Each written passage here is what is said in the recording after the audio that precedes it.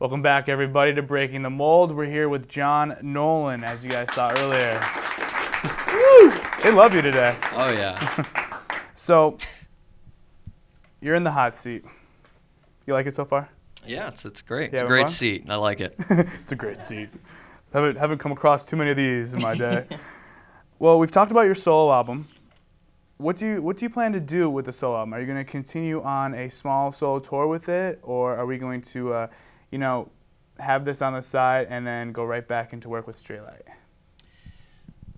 It's probably going to depend, just on the opportunities that come up, more or less. So yeah, it's all kind of up in the air, whatever. If this is continues to have some momentum and there's more tours that are coming my way, then I'll take those, and if and vice versa, depending on what's happening with Straylight Run, that'll we'll take those. We'll see where it goes. Sounds really cool. Now you stay in touch with those guys. Have you guys been working on anything at all from Straylight?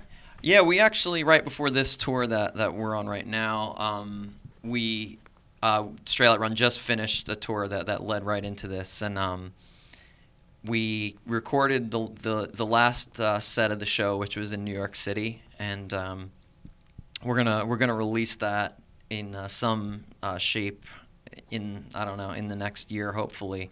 That it's kind of the plans haven't all been finalized, but we got the recording, and it was a good show to record in New York City. We hadn't played there in a while, and so yeah, that's the immediate plan right now, is to figure out how to release that and when. Sounds great. Now we're gonna change gears for a little bit. We've known that you've been to Kansas, New York City. You've lived in a couple of these different places and toured the world completely. What's something that you miss most from home when you leave to go on tour?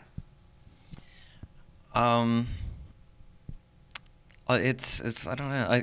The first thing that comes into my mind, which is kind of stupid, but I really miss sitting on the couch and watching TV. I don't know. There's something so relaxing about that. Like, to have nothing to do for like a few hours and just sit there and zone out and know you're not neglecting anything that you need to be doing or anywhere you need to be going. I do tend to miss that, which is kind of ridiculous, but it's the first thing that pops into my mind. All right. It sounds very relaxing, though, very comforting the way you describe it. Yeah. I guess the second thing, I miss being able to cook. I like cooking a lot at home, and that's virtually impossible on tour. So that's also something I think is just really fun and relaxing, and yeah, I do tend to miss that. That's after sitting around watching TV. Yeah. Then it would be cooking, I guess. But if you can mix them all together, it'd be great. Now, what's your favorite dish to serve? Well, I'll tell you. I have this chicken dish, which has come to be known as John's Chicken, the world over. It's very famous now. It's a Parmesan chicken recipe, not chicken Parmesan, but Parmesan chicken, and it's very good. It's a baked breaded chicken with Parmesan cheese and herbs and spices, and it's delicious. I've really perfected it. Really? Yeah, it's Sounds good. So maybe we'll even hear about this new restaurant that opens up in Lawrence. That would be nice. Or I might start a cooking show out of my house if I have some time at home, maybe. Yeah, and if you're ever sitting at home or just watching TV, maybe you'll watch Breaking the Mold. You never know. Oh, does it get out to Lawrence, Kansas? Well, I'm sure we can find a way to get it out there. Yeah, you never know. I mean, we're pretty much in Pennsylvania now, but we plan on, making it move a little bit. Very nice. So, you miss cooking, you love watching TV. That's what you miss from home. But what do you take from home that you need to have on you at all times while you're on tour? Like after a lot of years of touring, I don't know, it gets down to, it's pretty basic, It's really the only thing that I always have on me other than my clothes is my wallet, really. Like, when you first start touring, you kind of bring so much stuff and you don't know what you're going to need, and after a while you kind of realize there's not that much that you really need on a regular basis.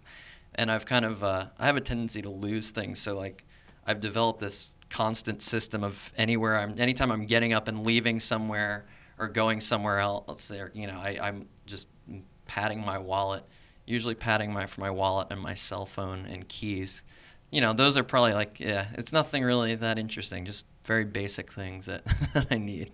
Sounds good. I know I do the same thing because I live 3 stories up, and if I forget my keys, there's no way I want to walk back up there to get them, even though I have to leave with my car. Yeah, and if you're on tour, just, all it takes is that one time of forgetting where you put the keys to the van down, or, you took your wallet out and left it on the bar or something, and then it's gone forever.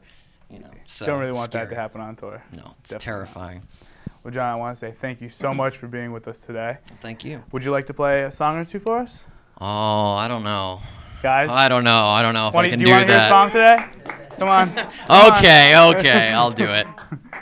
All right, thank you very, very much, John. Yeah, thank you. And when we come back, we will be watching John play live on the Breaking the Mold set. So don't touch that dial. We'll be right back.